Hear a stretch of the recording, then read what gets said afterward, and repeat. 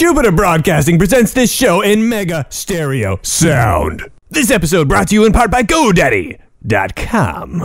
This week on the Linux Action Show, is Canonical picking Banshee's pockets and hurting the Gnome project? We've got a few theories for what's going on here. Then Google and Oracle's battle over Android is heating up. But is this just a distraction from what we really need? Tune in to find out. Plus so much more. Oh, this week on the Linux Action Show.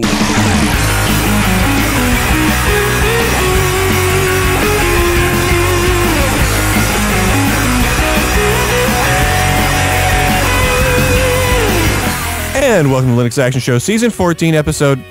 I just did this, and episode 7. It's episode 7, everybody. Don't listen to anyone who tells you it's episode anything other than 7, because 7 is the proper episode number. My name is Brian. That guy over there is Chris. Hey there, Brian. Check out this awesome megaphone, I guess you could call it. If you're watching the video version, awesome. It is kind of a massive phone. But what's cool about it, it's dual core. Okay, so that's rad. Dual core ARMs. Runs Android or Ubuntu. Gosh, that's glorious. Now it's way big. It's wait, this is just a prototype screens model. On it, so it's one screen for each. Yeah, and look on the video out, it's Ubuntu on the. This is what I feed. want. So it.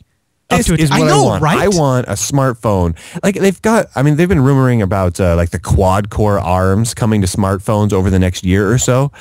I'm like, dude, a quad-core ARM, stick it in there, run Ubuntu or some other great Linux distro. Come on, he's got a USB keyboard hooked up to it. He's got a USB keyboard hooked up to it. God, that's what I want. I want to get to work. I want to sit down at my desk, plug it in, and that be my main like productivity machine. Sure, maybe for development purposes, I want something beefier, but for day-to-day usage, some web browsing, some email, playing back some music, why not just stick it right in there?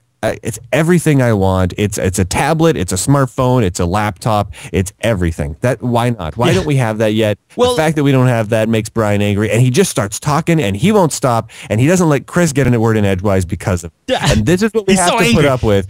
You know what you got, though, is the Motorola Atrix is coming out, right? And that's that Android phone that you can dock into a laptop dock. That's pretty cool. That's cool, but it's that splash top Linux, whereas this is rocking Ubuntu. A full-on desktop distro. That's what I want. I want a full Linux, Brian, because that you put that in there, you get that all loaded up, and just like you're saying, well, in this case, and with a thing like that, you'd have to throw it in your backpack, but, you know, that's still, it's a step in the right direction. So cool. It's, beginner. So cool. Now, how you doing, man? So, you're at home this week, staying close to I'm at home family, still. I'm sitting here at my desk out here, and I'm actually in my pajamas right now, though you don't know that because I've got a blazer on to cover up the fact that I'm in my pajamas, so don't tell anyone watching the show that I'm in my pajamas right now. We'll keep that our little secret. We won't tell anyone. Holy moly, how you doing? I'm pretty good. I got family coming over later today. You got family coming over? Yeah, so it'll probably be, one of those things where I'll probably start editing the show, and right as I get the show just about ready to encode and upload, that's when family's going to arrive. So then it's just going to sit there all ready to go on my hard drive, but not able to get it out. It's and like the entire your time family that they're here, hates the Linux Action Show. They hate open Brian, source. the internet. Man, they hate it. I mean, I'm trying to contribute, the Linux Action Show to the internet. Wow. I know, and they stopped that. But you know who doesn't stop us, Brian?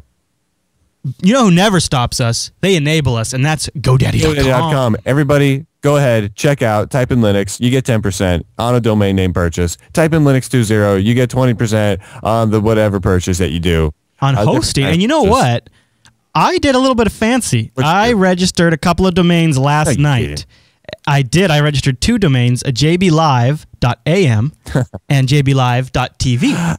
And jblive.am takes you right to our live audio stream, and jblive.tv takes you right to our video stream. And I wanted to point something out because I noticed something when I was jumping around. I actually bought a few things last night. I'll be honest. I went on a little bit of a shopping spree over on GoDaddy, and I noticed that when you're ordering now, check that ordering summary area because there's a little link there you click to enter promo code, and that's the trick now because you enter that and then you just enter right there. You can enter in Linux or whatever you like, and it applies the discount that way. And then you can continue to check out and you save yourself some cash. Right there. Love it. Yeah. Thank you, GoDaddy. Awesome stuff. Playing for the things and the stuff and the whatnot. Yeah. Great. And thanks to Danica for saying good morning to us and one more edition of the Linux by the way, Action Show. way more thanks to Danica than to GoDaddy. Because really, Danica made this all possible. She is a racing star and a GoDaddy girl, copyright, and she's a customer. Oh my gosh. Yep. I know. Yep. I know. I'm kind of. I have it on good authority that Danica runs the OpenSUSE. Yeah. She seems like she likes Yast. That I could see that from an authority. Yeah. You know, race car drivers don't have a lot of time to tweak configuration files, so they prefer to use they Yast. like to go to websites and have one-click installs. So that's why they should put Danica up on the OpenSUSE page. Now, I want to tell you, Brian, about a slick Android pick. All right.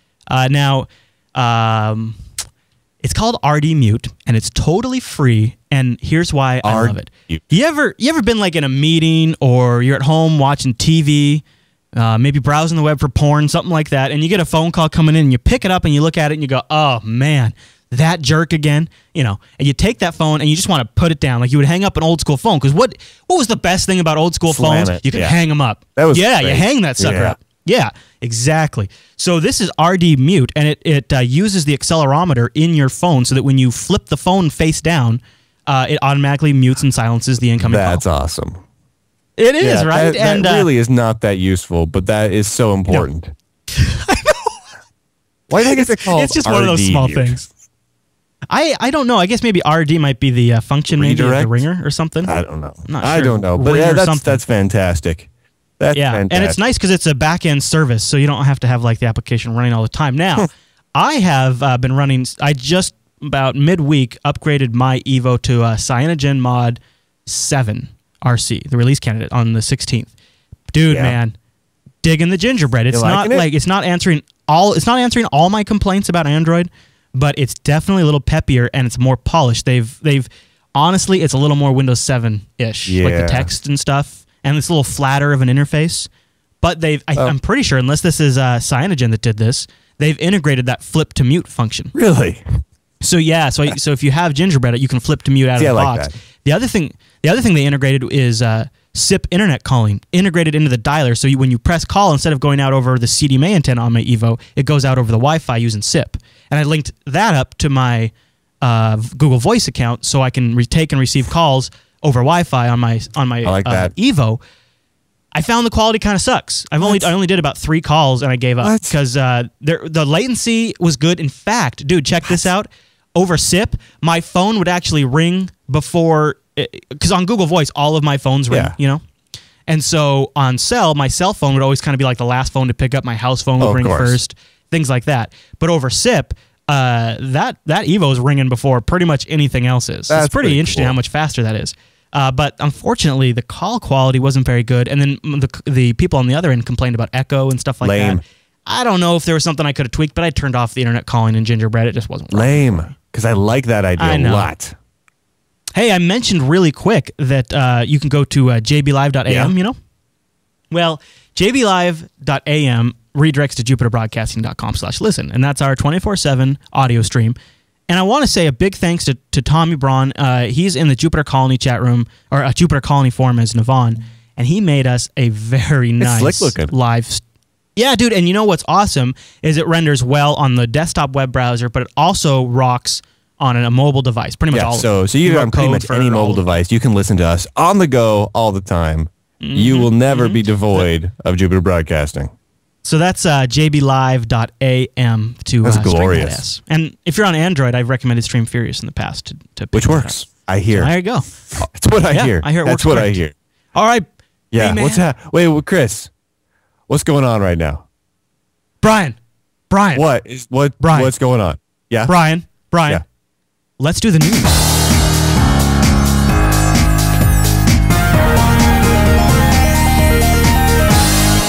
What? Oh, wait a minute. No, don't stop recording, Chris.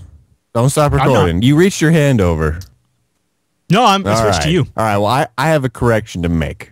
You may remember previously on the Linux Action Show, and by previously I mean around 4.5 to 6 minutes ago, we said that this was episode 7 of season 14. I have been informed by the internet that this is in fact we made a boo-boo. Incorrect. It is season 15, episode 7. Yeah. I am terribly, terribly mistaken. You see, here's the thing. I'm tired. And I got it wrong. That's all I got. That's all I got. It's a hard job, man. Because you got to remember 2 different sets of numbers every single week, guys. You don't know how hard that is. This is what I do. No, I have to every week remember what episode it is and say it. Do you know how hard that is for me? At the same time. It's really, really rough. Man. The other thing is, you should note the journalistic integrity of the Linux Action Show. As soon as we get something wrong, boom, we screwed up. In fact, we will be the first to admit how retarded we are from time to time. So therefore, when we say things and we don't mention how retarded we're being, you should probably take it as gospel truth and not question it at all. And then what you should do is you should go and just yell and just assume it's true. To all the other Linux podcasts out there. You just yell at them. You just yell at them. Just call them up. Just send them emails. All in caps. Like, why are you guys not the Linux Action Show? Just all in caps. I mean, and I want it to be pages of all in caps. I don't want punctuation unless it's an exclamation mark. I don't want I don't want commas. I don't want. This is going to be a trade wreck. Just all in caps. So, Oh God. All right, Brian. Should we talk about our first story on the news docket? What do you think? All right. What do you think? Hey, Chris. I mean, we're gonna be drowned now in hate. Yeah. Let's do the news. Oh wait, we already did that part. All right, Brian. Brian, I'll tell you our top story on the news docket for this week. Now, here we go, man. Banshee versus Ubuntu. It's hit the wall. The S officially.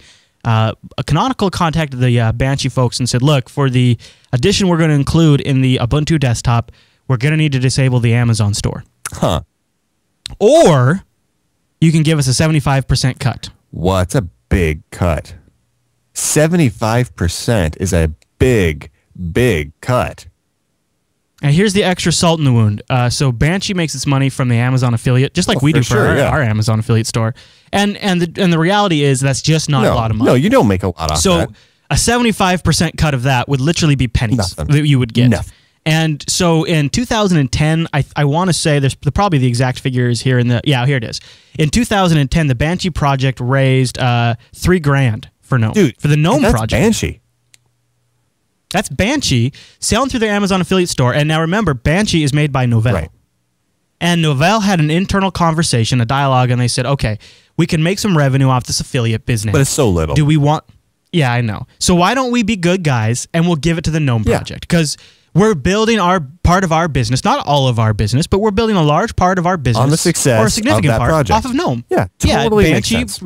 Yes, absolutely. It's an ecosystem that they were supporting. Yep. So that's where it's a little extra bit of a dagger, right? Because people are looking at this and they're going, well, Canonical's already switching away from Gnome a lot. And now they're trying to pull money away from Gnome, is how people are looking at it. That's how people are looking at it. That's really rough. I don't know why Canonical is doing that. That's just such a horrible PR move. It's just so bad. There's no good PR out of this. Like maybe they just didn't think it through. You know what I mean? Maybe they didn't research it. Maybe they just saw it and they're like, man, Nokia's trying to make a ton of money. We're not going to make money for, or not Nokia, Novell. Sorry, it's early. Yeah. There I go. I corrected myself. I'm not going to correct myself the rest of the show, which means everything I say from here forward is correct. So they're like, oh, Novell's making a bunch of money. So let's say, you know what, they have to take it out if they want if we want to put Banshee here in Ubuntu. Maybe they just thought that, didn't look into it any further, and just called it good. I doubt it. Here's where I could see it. You know, here's where it seems like it's going from the standpoint of, look, Canonical doesn't have a lot of solid revenue streams, right? So you figure they need everything. They're trying to push Ubuntu One. They're trying to push their music store, and they're trying to say, look, we're building this Linux desktop. We're spending, Mark Shuttleworth is spending millions on the Ubuntu project, or has spent. He could have gone to space, is the way he's looking at it with his millions. He's already gone once. He's got the connections. He could go again if he wanted to. But instead, he's spending on Ubuntu. And he says, look, I'm not spending my hard-earned space dollars on Ubuntu to have a competitor come in and put their store in there and make a buck off of me. Right? Because think about the man hours they put into developing Ubuntu just to have another company come in and put their product in there to make money. But at the same time, when you're building a general purpose operating system, you're building a platform for other people to come in on and use. No, but see, on the same token, though, you don't see... You would never see, Microsoft or Apple allowing, a media player come in and Well, no, that's not true. That's not true. Microsoft has to allow OEMs to bundle, like, Music Match and or Music Match, or all the various third-party jukeboxes like Real They have to let OEMs do that. Yeah, but they themselves are not bundling those things in that give other people revenue. So I kind of see where Canonical's coming from, but on the same token, the net effect of what they're accomplishing is just pulling money away from Gnome for no good reason. I mean, a couple $1,000, it means it's not going to make or break Canonical. That's not going to allow Canonical to hire a bunch of new devs. That's not even going to allow Canonical to hire a bunch of new devs in, a third world country. So why, after the management overhead anyway, so why do it? It just seems like it's just kind of a jerk move almost. So my guess is honestly they're going to rethink this, because I think so too. And it's the weekend, and there probably just hasn't been an official statement. No one's been in yet. The office, and yeah. Now, the trans argument to that might be that Apple and Microsoft ship Windows Media Player and iTunes respectively, and they have full control over the music store that shows up in there. The difference in this scenario is a different set of open source developers are making this project. So they're dictating the terms for an open source project if they want to be included. After just being switched over to the default media player for Ubuntu, like that was a huge win for them. Yeah. And that was like this might make the difference, kind of a thing. This might be the breaking point where Banshee could get, takes over Rhythmbox and becomes like a solid second place to Armrock or something like that, And now because of these actions, they're blocking some of that traction. Now, it doesn't sound like the Banshee project was making their money off of that anyways, but the Gnome was. Yeah, and maybe with Banshee as default on the most popular distro out there, maybe those numbers would skyrocket. We're talking pretty massive numbers with Ubuntu. Exactly, as a distro. It could make a big difference. That's my point. With that affiliate, if the Ubuntu desktop, it would take a while for everyone to get to the rev of Ubuntu that has Banshee. But once it got there, that could be some significant revenue that gets generated for Gnome. Speaking of which, I have to say this. This is, a totally off topic. You mentioned, how long it'll take for people to get to the latest rev. It amazes me, considering that all these distros have 6-month release cycles, how far behind so many Linux users are in those release cycles. I mean, I know that we're always updating to the latest and greatest because that's our job. That's what we got to do. We're as soon as a new alpha comes out, we're installing it. But, like when, let's say, Ubuntu 10.10. It's been out for a little while now. It's a good release. You know what I mean? It's quality. A lot of people like it. I know so many people that are still like on 904 or even earlier. Yeah. So many people. People that listen to this show. And it absolutely boggles my mind. Which think about it for a second. I mean, Linux users really are not upgrading that rapidly. You know what I mean? They're sticking to some of the older distros, at least like a year or so older. If that's the case, why on earth are the distros releasing new releases every 6 months when the users aren't really upgrading that fast? I guess a certain segment is, and it's the goal to push forward, but it just boggles keep my things mind. Moving.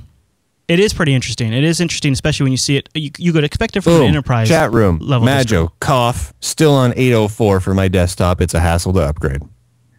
That's just it. You get it working. You get it working, and you stick with it. Some people just 804. If you think about those, that's 3 years old. That's a 3-year-old machine right there. I mean, for OS wise, that's pure insanity, man. I can't even fathom it.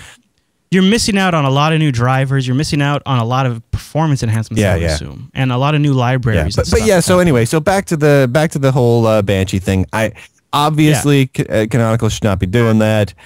I'm going to give them the benefit of the doubt and just say that they didn't think it through. They didn't really process this. And you know what? I bet you come this next week, they'll yank it. Can I just make a side point? I'll probably yell at them next week. So I know. The side point I'd like to make though is I got to just make a full disclaimer. I'm just a dude on the internet. I don't know any of the business side. I don't know any of the contract side, revenue split, stuff like that. But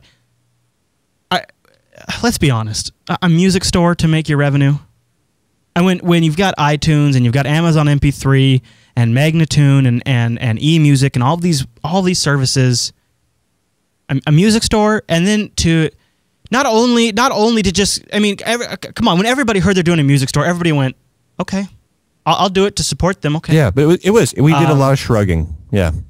And so now, to sort of fire this torpedo into the hornet's nest when you already are on the verge of upsetting people, which Canonical always seems to be walking that line anyway, so maybe they're just used to it. But you fire a torpedo into the hornet's nest over something that I think a lot of people don't see a long-term future in anyway. So it's almost like you're just screwing the pooch for the pride principle of the matter or something. I don't know. And that's where I'm getting the disconnect, because and unless they get some sort of fantastic revenue split. But my understanding is the music in the Ubuntu One Music Store is not owned by Canonical. It's also an affiliate cross-licensing deal from a music platform provider. It is. There's a platform. It's a provider that's, I believe, over in the UK. We talked about it when the Ubuntu One Music Store first shipped. But yeah, it's just an average music store seller. I mean, it's similar to just going through Amazon, really. So you can't figure they're getting much more than just a couple of percentage points off of each sale. And while that's great, if someone goes in and buys, just a crap ton of albums all at once, and enough, millions of people do that, you got to figure people are already so invested into purchasing from Amazon or iTunes, or they've got a Rhapsody account or something along those lines, or they're just dedicated to only music that's Creative Commons and they only go through all those sources. So, well, and let's be fair too. I mean, wouldn't you want from an Ubuntu music store, and I know they just simply can't do it because the provider doesn't offer it, but if you want an Ubuntu music store, don't you want your audio in OGG? Yeah. If you're getting it DRM free anyways, why don't you, it's kind of like, wouldn't it be like going to a convention where it's all gadgets and everything takes C batteries and all they have there is D batteries? Yeah. I mean, it's like it doesn't fit with the expectations of the consumer. They just didn't think it through. It's well, or it's just not capable to provide it. I understand that, but I guess I'm just kind of doubting the whole music service to begin with, and so it just doesn't seem like it's worth. Doing when I look at Canonical's Ubuntu One Music Store, I honestly don't see them as thinking, oh, we're going to make $1 billion off of the music store. I see them as thinking, we're going to use the music store as a means to make more money off of the Ubuntu One service itself. So you sign up for the Ubuntu One service, you get additional cloud storage. Sure. When you purchase music through the Ubuntu One Music Store, it automatically syncs with your cloud storage pool. So it automatically shoves it into your remote drive there, which means that you're more likely to fill it up and more likely to want to increase the amount you pay for Ubuntu One to get additional storage. And so from that point of view, to be fair, that's where the Ubuntu One Music Store has its leg up too for convenience. That Ubuntu One total music syncing between your machines, the ability to stream it to mobile devices using the Ubuntu One application is a total package that Amazon MP3, for example, doesn't offer, but I can also solve that same problem by just downloading my Amazon MP3s into my Dropbox, which is what I do now too. I purchase my music and I throw it in my Dropbox, which is really no different. But they're combining it all together, so I kind of get that. So I'm okay with all of that. You know what? We've talked to death about what formats they should support in the store. That's fine. You're right. But really, I think the bigger thing here is they've done so, there's been so much scrutiny on Canonical over the last year, especially about them supporting their upstream distros, really giving back to the Debian project, really giving back to Gnome, and people really criticizing how well Canonical has done that, and justifiably in some cases.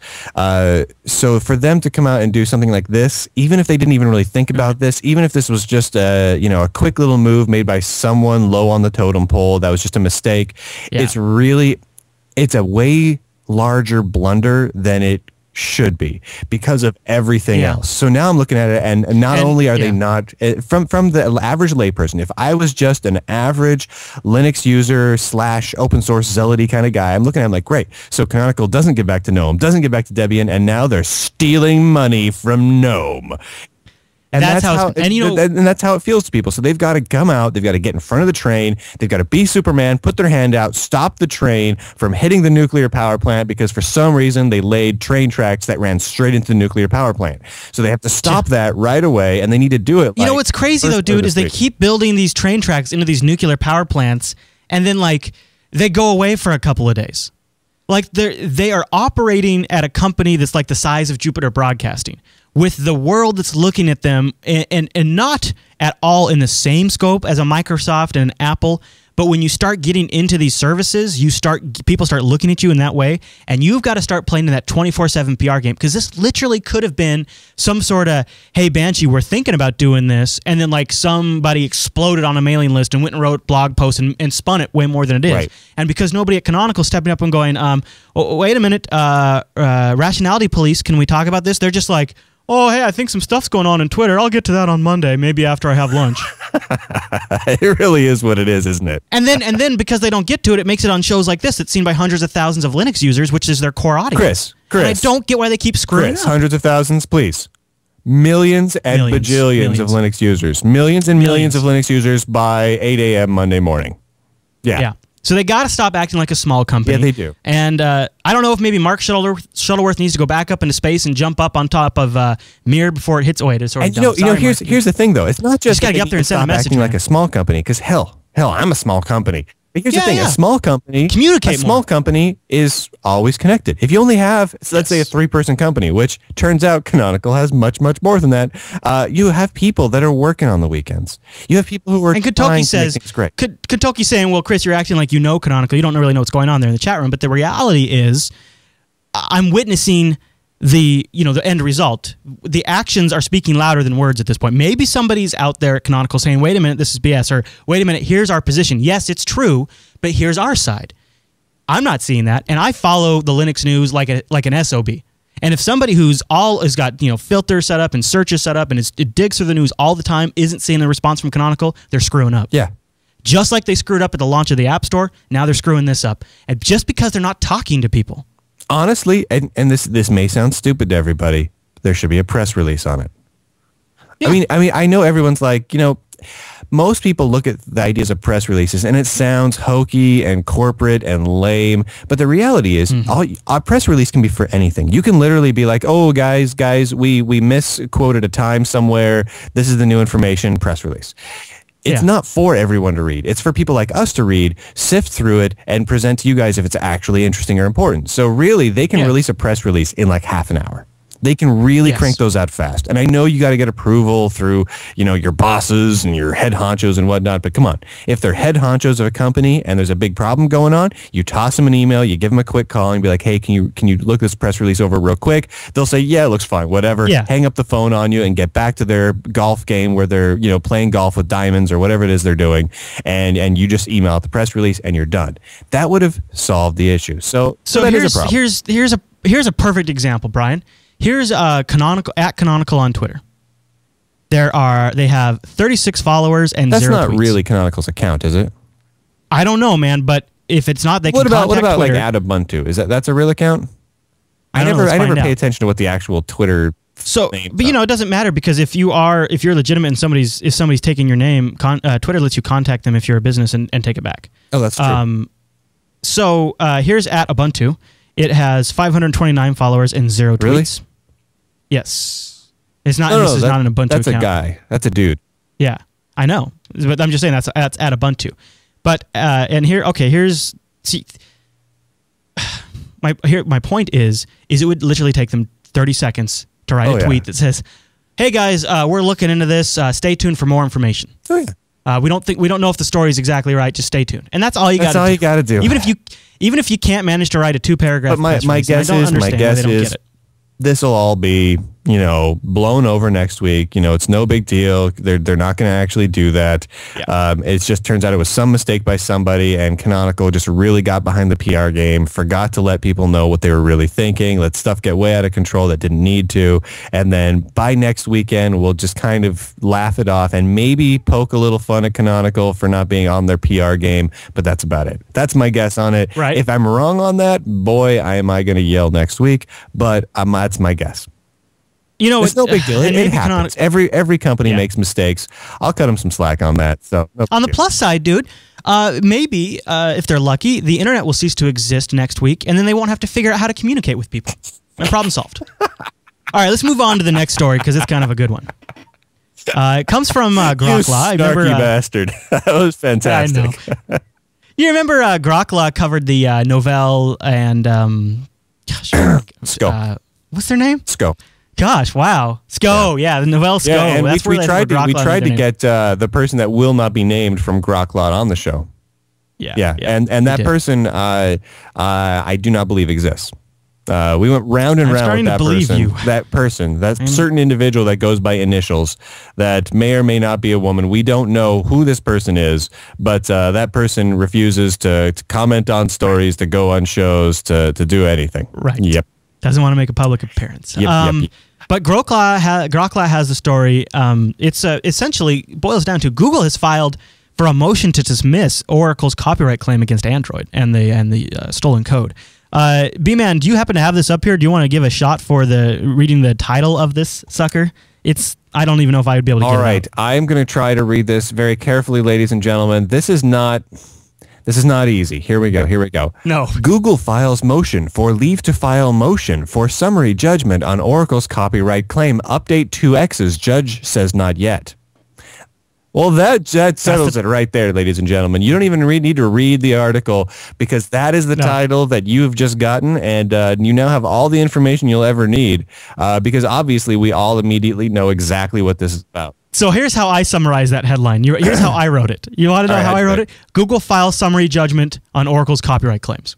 Oh. That's how I wrote it. Well, no. But, that doesn't make sense because what you said was accurate and what was in the article. Right, right. Chris, I boiled it down in the head to the headline. Files motion for leave to file motion for summary judgment on Oracle's copyright claim. Update 2X. Now, in Grokla's defense, though, I actually think that might be the appropriate legalese. See, here's what they call the doc entry, motion for leave to file motion. So that's kind of interesting. But Oracle has already responded, and the judge has already responded saying, no, it's too soon. You know what Google's, here, I'll read you what Google says. This is directly from Google's statement filed with the court. Oracle's allegations are that Android copies portions of certain basic functional Java application programming interfaces, or APIs, which are interfaces consisting of common names of Java programming language constructs, methods of operations, commands, and other function elements. The use in Android of such common and unprotectable elements is purely functional, namely to enable applications written in Java programming to run on Android devices and to enable programs created by developers for the Android platform to interoperate with existing third-party Java-based software tools. Such use cannot constitute copyright infringement as a matter of law. So they're saying the similarities are simply there for compatibility. Yeah, there's something to that. I mean, it's yeah. Honestly, Google's probably right on that. We'll see. It's the judge doesn't necessarily agree so far, but it's all early days. This could still end up badly for Google, where they're going to have to pay a significant chunk of every. I don't know where that would come from. It's not like Google makes that's going to be rough because they only make so many gajillions of dollars from advertising and stealing our information. So and poor Oracle, right? Oracle's hard up for the money too these days. I maintain the allegation that when Sun sold to Oracle, there was a tease in there that this lawsuit was gonna be ripe for the taking to make back their purchase Does this feel like two monopoly guys with little monocles that are both worth $10 bajillion are fighting over a $20 dinner check? Well, and dude, you know what's awesome about it? It's just, honestly, it's asinine that they're just like fighting over this little scrap of a morsel. And I'm sure to us, the money that this will be, is like, if I all of a sudden got the ability to, to find Google for that much, I'm going after it tooth and nail. I don't care how right I am because I want those billions of dollars. But for them, it's going to be like, it's nothing. And it's just bad PR. And honestly, the bad PR would probably be offset by the money. So it'd probably be a net wash. So yeah, I know. The truth of the matter is all of this stuff, all of these Java, things that are copyrighted and all this stupid crap is created by engineers who sat down and wrote this stuff. And now you've got, the stereotypical corporate white guy who is trying to make a buck off of something they don't even understand. With a monocle. Absolutely, dude. And probably a top hat, I would imagine. Okay, I won't. Now, I want to talk about this next story because I think it's a little indication of the future. I don't know if you guys hear this right now, but my child absolutely agrees with what we're saying. She's absolutely frustrated by Oracle's move here, and she feels like Google's being a baby about it as well. So she agrees. Absolutely. Okay. She is only 2 weeks old, and she agrees. She's really on the ball, man. She's on the ball. My little Josie's got it together. That's all I'm saying. Look at this story straight out of the future, Brian. This came out of Mobile World Conference. VMware Android handset virtualization is real. It exists. And there was a demo at Mobile World Conference of VMware running on an Android phone. About time. Because, I mean, you remember they announced this stuff like 2 years ago. I still don't get it. I mean, here's their when pitch, they released it back then, they were like, man, look, you can run Windows Mobile 6.5 on this other platform. Oh, yeah, really? Yeah. That was what they announced like some years ago. We covered it on the show. And yeah, I know. I remember talking about it. But now it actually kind of works. So that's kind of cool. I kind of can see it for running legacy applications and operating systems. But they're at Mobile World pushing it to run Android on Android. I don't know if I understand that. What they claim is that corporate, enterprises want to have a completely locked down and controlled phone, and now people are merging their personal lives and their business lives on these devices that they can just lose. I see. So I think this works in like a little bit of some sort of DRM where you can remotely nuke the virtual environment if the phone's lost, and all of the stuff contained in that virtual environment is then protected. So they're launching, if you're watching the video version right now, they just launched up VMware on this Android device. It looks like a slightly older version of Android, maybe like a Android 2 or 1.6, something like that in the VM. But what they say is, so in here we have Mail and their corporate calendar all set up. And now when they go in there, they're in their corporate world, and then when they close it, they're in their personal phone. You know what's weird? On the video, they don't seem to really touch it much. I noticed that. They just launch it, and for all we know, it could be essentially just a static picture. I have yet to see it move. I'll jump ahead. Maybe he does something. I'm not seeing it move, dude. Yeah, I'm 2 minutes into the video and they never actually touch. Oh wait, there it goes. There you go. Did it move? There it is. Did it move? It did finally move. Well, all he did, he brought up the menu launcher. Well, that's something. Was it fast? That is something. Was it peppy? It's tough to say because it's an older version of Android. Yeah. It seems like he's tapping an icon and it's actually crashing. That is kind of what it seems like, doesn't it? Either that or it's an exit button. Anyway, it just seems it seems a little hokey to me. And honestly, I don't see this going anywhere. Because do you see companies actually spending the time to set up a secure virtual environment for people to have their phones, which are going to have to run on a specific class of phones, I'm sure. Right. And probably kill battery. I'm just not seeing that.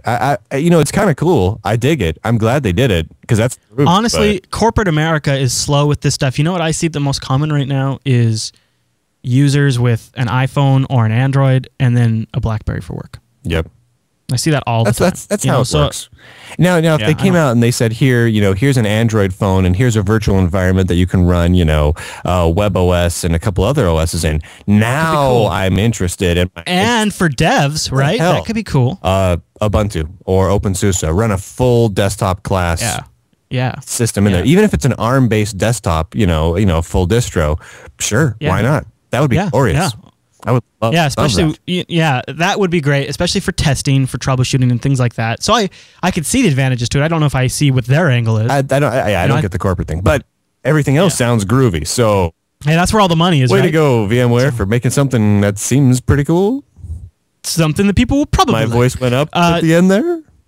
That means it's something. That's right. Now the last week was we talked a lot about the happenstance around Nokia dumping MeeGo essentially. Yeah. By the way, still a little sore about that. Yeah. Last week I was cranky. This week, less cranky, just kind of like sore. Like I got into a fight with someone, and now I'm still hurting, and looking around, licking my wounds a little bit. Yeah, and you can't quite sit like you like to sit, and you have to lay a little differently. It's not quite as comfortable. I'm sitting on a donut right now. Yeah. Yes. Right. What? Wait. Okay. I think that implies a certain type of fight. Nope, it does not.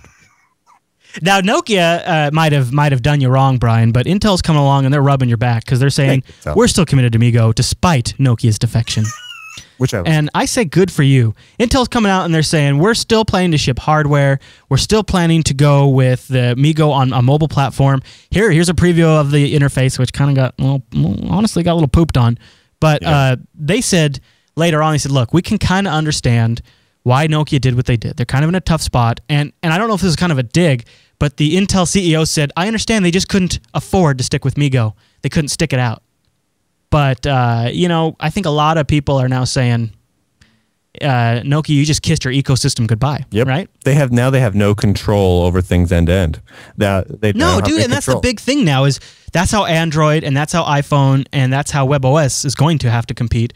is ecosystems, music stores, app stores, video how they're stores, earning revenue. social integration, ad revenue, all this stuff, all of which Microsoft is the furthest behind everyone. I bet even RIM's going to be able to catch up faster. Oh, yeah. You know? Oh, yeah.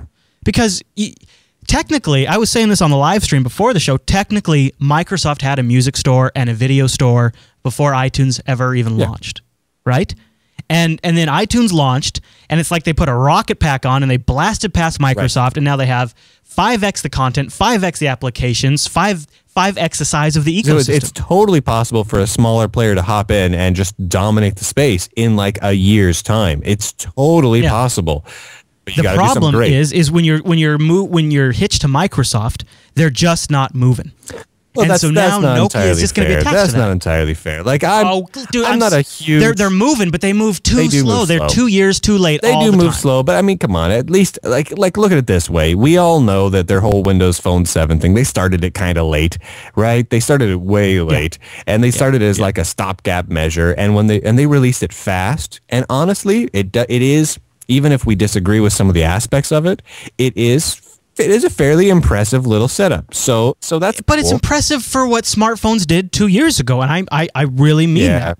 It doesn't multitask. It doesn't copy and paste. It doesn't have a lot of features. It doesn't even do multiple calendars correctly. No, that's that's true. It's too far That's behind, true. and it's got 8,000 applications total. Yeah, but see, versus Android's like 100,000 and Apple's whatever. Yeah, no, I agree completely. You're right on that. I don't know. It's there's worse things to do. I honestly think. Sure. Oh, there's worse decisions they could have made, but you got to wonder. You got Intel saying we're sticking with MeeGo. Another company came out and said we're going to develop this splash top based on MeeGo. We're going to have all these hardware devices. If MeeGo can sort of have a mini Android effect, where because it's open, it can just sort of explode like Android did, then the applications will start arriving and momentum will be built. And Nokia is. And that could happen by the end of this year. And Nokia will just be shipping their first Windows Phone at the end of this year. Rough. You know what's really crazy? There was actually a press release this last week from basically from the group of individuals or the group of developers that work on a lot of those open platforms that we talked about last week. If you haven't watched last week's episode, go watch or listen to last week's episode where we talked about, like Mare and SHR and all these variety of cool little mobile platforms that you can put on phones. Some in development, some not in development everywhere, some pretty great. But there was a little press release from them saying, hey, with everything that's going on, now's the time to get behind your community-driven mobile platform. And here's some great ones. Like it literally it kind of was like they watched our show, quoted it a little bit, and put it out as a press release, which was great. But what amazed me was nobody paid attention. And you'd almost think like the Gizmodos and the Engadgets and all those other people in the world would have taken a look at that and said, hey, well, if nothing else, this is interesting that there is this groundswell of movement to get these amazing open source platforms on the mobile devices from their community driven. Because some of them are downright impressive. Some of them are hunks of junk, but some of them I was impressed by Mir, and I think it has some potential. And exactly, what amazed me was nobody noticed. The news outlets just didn't care, which tells you something. People want big companies to build their phones, to put an OS on it. They don't want to flash their ROM. They don't want to do all that stuff. Even the tech journalists, over at Engadget and Gizmodo and everywhere else, which those are two of the big ones, but there's others. They don't really want to do it either. All they want to do is they want HTC to give them a brand new Android phone. They want a cool new iPhone from Apple, and they want to play around with it and install Angry Birds on it, call it good, and go home. And to me, that is so terribly sad because there's such cool gear out there with some amazing software available, and it's like the whole tech world is missing it. They're missing out on all of it, and that sucks. I would say I completely know what you're saying. Going from looking at it from the power user perspective, going with a rooted Android device, it's now, if the next Android device I buy, it is a requirement that there's already a community out there that is supplying ROMs and supplying the ability to root it, because I don't want to be locked down. The fact that I don't get administrative rights over my own device seems crazy to me. Exactly. Nuts. And I was talking with you on instant message the other day, and I thought, if we would have looked at this 5 years ago, the idea that all these manufacturers are selling these completely locked down devices that I have zero control over it would have been like if we were early in the PC era and Compaq and IBM were coming out with machines like this, you know, they had some early lockdown ROMs and firmwares, but all of that stuff was worked out, and you wouldn't have had the PCs explode like they did if they were all locked down like this. So you need that open. We would have been furious. Oh yeah, it would have been. We would have been in full-on nerd rage mode. It would have been abuse of the consumer. It would have been unheard of. And nowadays, when you know our tablets and our phones constitutes especially our phones, 90% of the computing people tend to do on a day-to-day basis. At least the power users. Why on earth would we ever put up with being that constricted, that restricted? And you know, it's terrible. And it's not just DRM, it's just the entire platform. It's the whole things are just so locked down. We have so little choice in the matter. And it's not about freedom of open source software. It's about freedom to just tinker. It's about freedom to own the device you own. And I just it bothers me. But what it bothers me, it's about the freedom to learn. What bothers me the most, because we have some great open source under a variety of licenses mobile platforms that we can play with. Some of them that are really modern and amazing. I mean, hell, Mamo 5 is still a great OS and is right there. We can use it. Migo is right there. It still exists. We can use it. It works right now. It may need a few drivers for a few phones, but it works. It's there. Now, what amazes me and what upsets me is that the tech journalist world doesn't care. Because people aren't finding out about these things. We know about them, and a lot of our listeners know about them because we're not just the power users, but we're like the developers, and we're like the, I hate to use the word zealots, but we're really in it. You know, we are involved with it. But the rest of the world, the other 99.9%, they've never heard of any of these things. You're absolutely right. You're absolutely right. I mean, granted, not all of them are going to flock to it, but maybe 5%. And you know what? 5% is a lot of damn people. It's you know what I worry about, Brian? It sounds corny, but I'm actually serious. I worry about the children. And when I say that is, I spent some time. I know it sounds stupid, right? It does sound stupid. I laugh. All right, continue. I'm with you, but that sounds ridiculous. I go call Stevie Wonder, have him make a song for you. I know, right? I spent some time, like a year ago, working for a school district, and what I walked away with, because that was the same school district that I went to school with, years and years ago. And I walked away with the realization that the students there, for the vast majority, much vaster majority than when I was in school, don't care about technology. They literally, to them, it's not fascinating anymore. It's an appliance object. And I believe it is the iPad, iPhone, and iPod Touchization of kids' playtime. They all, and the reason I can say this is because in order for them to get on the network, I had to add their MAC address to our DHCP server. They all have iPods and iPhones, and they're all locked down. They don't have the option to discover and tinker. It sucks. And that's the reason I could discover and tinker is the reason I'm sitting here now doing a podcast honestly, with you. It goes even further than that. It's the reason that you can earn a good living now. It's the reason that your skills are desired by the corporate America to accomplish the iPadization. It's absolutely Apple could not pull off what they're pulling off if people our age and within that range, we're not able to tinker around with DOS and Unix and their Amigas and their Commodore 64s and really just get into the guts of things, play around with it, and break their machines. All the devices we have today that are these new mobile platforms that are locked down are directly benefiting from the evolution of the computer industry that took place in this spot where anybody could come up with a language. Anybody could write an application in any language. Would Objective-C be around if we didn't have that ability? Would we have evolved to Objective-C for application development? Honestly, I can make an argument that we really shouldn't have anyway. Oh, I agree. And that's true, but that's what happens in an open market. It's great. Lots and lots of cool things. Everything from and because of that, that's why you don't use Objective-C on Android, and that's why you don't use Objective-C on Windows Mobile or RIM devices. You have options. But if we were in a locked down ecosystem world, you wouldn't have an option. And how do we get those options back? Honestly, and I think it's these open platforms you're talking about. Open platforms combined with the power of things like Gumsticks as a platform. Gosh, there's a couple of other open platforms. What's that one? Was it Bug? Something Bug. You remember what I'm talking about? The little like modular computing thing. The one we just covered last week. Like I've already forgotten. a couple months back, we talked about it again. Oh, okay. But I'll find a link and put it in the forum. But anyway, so I just dropped my pen on the floor. That's what happens. I got all excited and I start flipping my pen around and I drop stuff. I understand. So there are options. So like there are options out there, such as Gumsticks. There are great mobile open platforms, a variety of Linux-based platforms, but there are others as well that we can put on them. We can build our own phones. We can build our own tablets. We can build our own portable devices that are, made out of wood. Taped together with electrical tape on the inside. Just put some duct tape, that blue shiny duct tape on the outside, and it's just rocking awesome.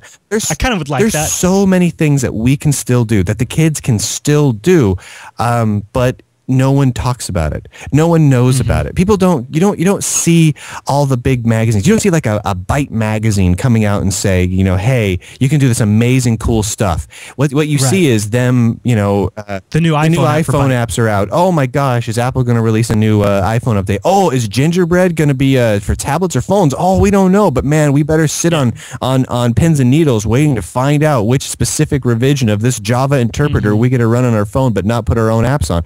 I mean, there's just so much stuff that has absolutely it does not drive us to create. It doesn't drive us to do anything exciting. Right. It drives us to have someone else create. And honestly, and this is we're at a point where the nerds of the world, I mean the real nerds, not the nerds walking around pushing, Android. Let's going to be honest here. Android is not the answer. Android is part of the problem because Android, while sitting on top of a Linux kernel, doesn't really promote that tinkering, that enterprising spirit of trying to learn, trying to break, trying to make something new.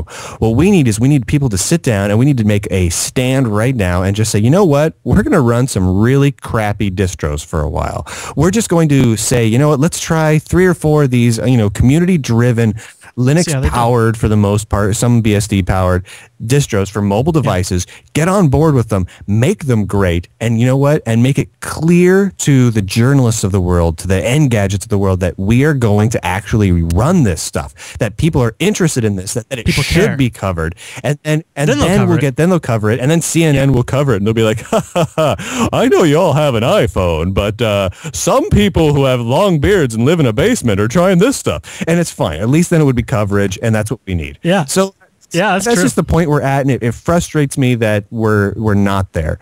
But there are great stuff, and honestly, over the next couple of months, we really need to spend time, us on this show, the other Linux shows out there, the Linux websites out there, really talking about, promoting, reviewing all of those various options, because this is we got to act. We got to act. It's the new technology platform. It is, and we're being left behind. And just to wrap up the Android statement, it is true. It's true that the success of Android equals the success of the Dalvik virtual machine and the Android app ecosystem, which is portable to any platform.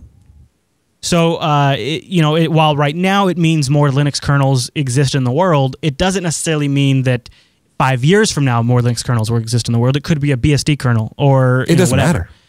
Not technologically, anyway. So, boy, it's a tough call. Should we move on to the next story? Because I think we beat that one. All right, I got the last story on the news docket here, B-Man, because I'm really excited about this. I've had my comments before, but this is looking really good. Gnome 3 Alpha has been released, and I've even got a couple of screenshots here. And I got to say, you know what? Looks nice, doesn't it? The new Gnome shell is looking pretty slick. It's looking a lot better than I expected. I like the I don't want to call it expose, but it's kind of like one of those all Windows effects. I'm digging that. It's got built-in messaging, sort of like the Ubuntu Me menu. It's got a completely new design, and you've got an improvement to Nautilus and the new application chooser. And I kind of thought, why are they doing this? Why are they trying to do a new application switcher? And then I realized it's because about 1 out of every 3 distributions already replaces the Gnome menu launcher anyways. So obviously there's a need for something new. Yeah. So that's why they're doing that. So you're probably going to be able to get your hands on this. I think the first distro that's going to ship with this alpha, at least as an optional install, is I think Ubuntu 11.04 is on the docket to have the alpha as an option, and then I think that'll be the first big distro to come out with it. So you can get your hands on it then, or you can. And honestly, you know, and if you're really itching, you can get it now, and you can toss it on there and tinker around with it. I haven't yet, and I kind of feel like a tool for having not tried it yet, despite the alpha being out. I'll have to try it over the next week or two and really give it a full run. Because I'm kind of curious. What I kind of dig, dude.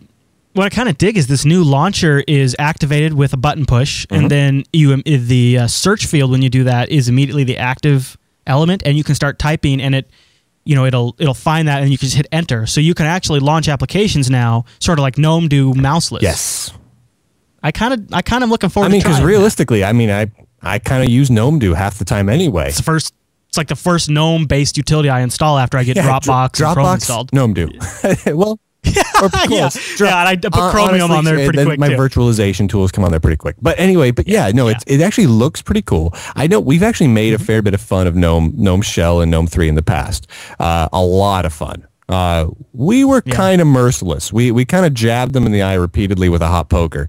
But it does actually look kind of cool. So I'm hopeful that it runs well. Now, granted, it's alpha, so everyone, if you do try it out, cut them a little bit of slack. I'm going to have to cut him some slack. Look at it purely from a point of view of what it could be when it's not alpha anymore. Once it's into at least late beta, then we can start really criticizing the heck out of like performance and stability and all that. But this does look kind of interesting.